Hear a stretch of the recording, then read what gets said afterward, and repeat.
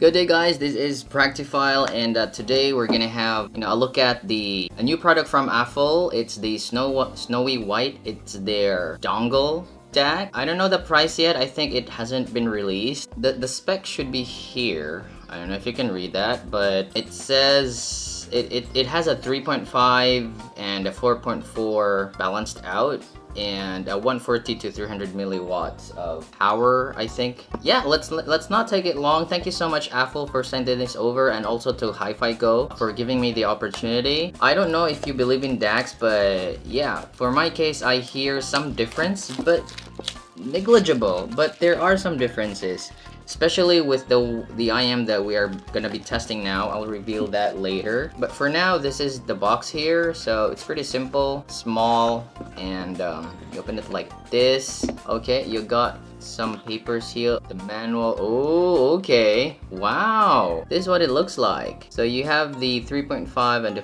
4.4 and the volume rocker and the USB, shiny USB. So yeah, I'm gonna be trying it on my M3X because first I needed to listen to how this DAP sounds, and then after that compare it to the dongle. I know I can hear some difference, and yeah, I'm just gonna try it out. So anyhow, this is the Let Shure Cadenza 12. Okay, this is expensive. It's a $2,000 IEM, so I think this set is enough to test how this DAC really sounds, because if I'm gonna be testing it with budget, people are gonna say that, you know, it depends on the IEM, if it reveals or something. Now, $2,000 IEM, I have high praises for the Cadenza 12 actually, and I think this is more than enough to test if, you know, there are changes with sources, because before I tried it with my M3X and an LG, and the difference is very noticeable. On the LG one, I think it's V60 or something.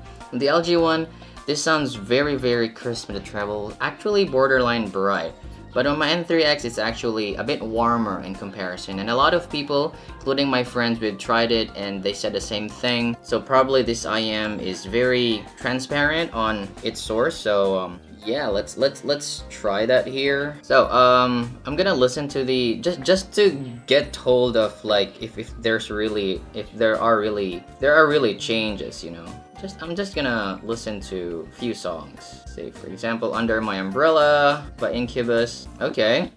And while I'm listening, I'm gonna be preparing this one here. Otoji Endo. Probably this one. I think anything should work. Man, this design is really good though. And it feels like they're built pretty well. So it's 32-bit 768 DSD 256. Man, I like this Cadenza 12, man. It's so resolving. Yeah, I like the treble on these. Okay, now let's start trying this out here. So I'm gonna be inserting the dongle. Let's see if it works. Oh, okay, it's starting to light up. Allow USB player Pro. I have to make sure that the volume is... I don't want to listen to it. I don't want to blast my earpiece the volume. Okay, I can change the volume. Okay, let's do that again. Oh my god, like... yeah, I feel like this is a bit... Now, compared to my M3X, the DAP, I feel like this is cleaner in comparison, because this is Cirrus Logic and this is ESS. Yeah, I feel like this is more engaging. I mean, as I've mentioned before, the changes are always or almost always negligible, but you do notice some changes.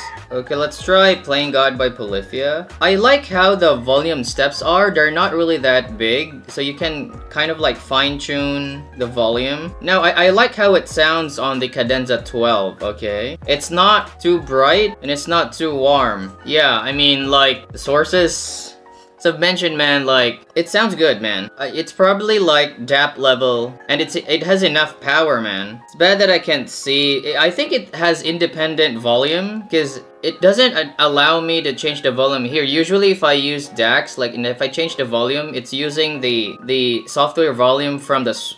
you know, from this source. But I think this is independent, because I can change the volume here. Oh, okay, I can also change the volume here. So I can change the volume on my DAP and also here. Now I'm full here. Yeah, so far it's like, it's a normal sounding source. It's so hard to review sources, man. But the one thing I noticed, it's like how clear it is. It's very, yeah, there might be a bit like, I don't know, or maybe just my M3X is warmer overall, because the Cadenza 12 sounds a bit digital.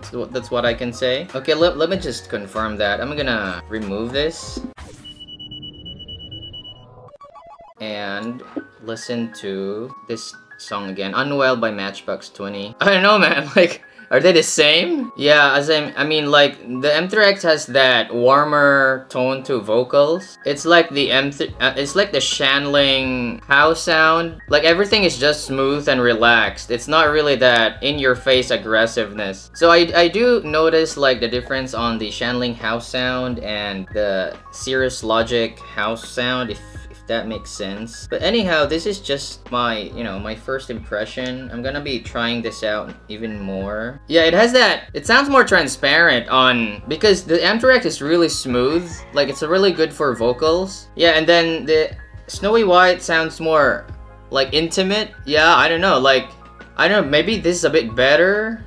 Depends on, wow, okay, this actually sounds good. Yeah, I mean, I don't know, like, it must be, yeah, for some reason, it sounds engaging. It's more engaging than my DAP, which is the M3X. It's not that it's very noticeable, but you hear the difference. Like, everything is closer and like clearer and more transparent compared to like a smoother presentation of Shanling, and maybe it has something to do with their house sound. But yeah, these are good impressions of the AFUL. Now the thing I always say this, I mean, I appreciate how dongles and other, like, I have some dongles there. I have Avani, Abigail, and other dongles. And this one here is my first dongle with like a 4.4 balance. I'm a very mobile guy, so I always walk around, and like, imagine sticking this to my source or my phone. I don't know, just for me, it's not so convenient. So probably in a desktop setup, I can use this. I don't know, I'll try measuring this if it can be used for measuring earphones, but I appreciate the sound. It's just that you need to carry a lot, and it's not really that portable for me. But I do appreciate how this one sounds. As I mentioned, if you are on a tight budget, you have your phone as a source, or you have your desktop, you don't want to pay full price of a DAP, dedicated DAP, then probably dongles are good. Okay, these are just my early impressions. I'm gonna do my final review on this. So far it's good. I do like how it sounds. For portability, it's me personally. You don't have to care about my opinion because you may have different needs. But yeah, I can see myself using this just because of how it sounds. So probably if I'm home, I'm gonna just insert it to my my DAP because all my songs are here, or maybe my PC. And I like how it sounds. So I think that's it for now, guys. Thank you so much for watching my video.